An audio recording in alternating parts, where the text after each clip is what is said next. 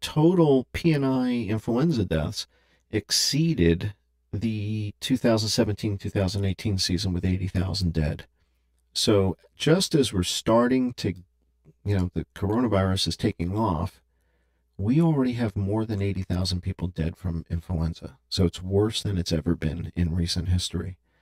And the other thing you may notice here is that in this column of P&I deaths, starting January 1st, 4,000, 4,000, 4,000, 4,000, 4,000. Every week, over 4,000 people are dying from influenza. And we get to week 13, 6,400 people. It's not as many as coronavirus, 9,400. But when you add the two together, it's rather significant. It's 18,000 people that week that died.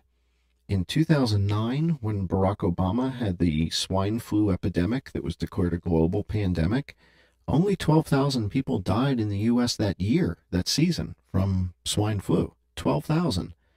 Here, you're seeing 17,000, 18,000 people in 1 week died from coronavirus and influenza.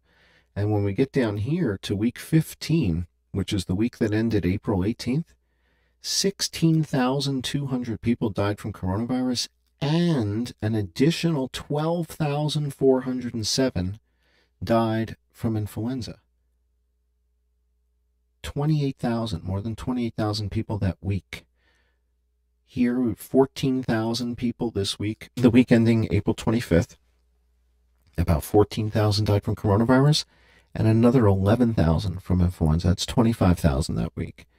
So right now, Dr. Fauci, Dr. Birx are sitting on about 275,000 deaths when we combine the coronavirus deaths and the influenza deaths that they don't seem to want to talk about. And the question is, well, why would they not want to talk about that?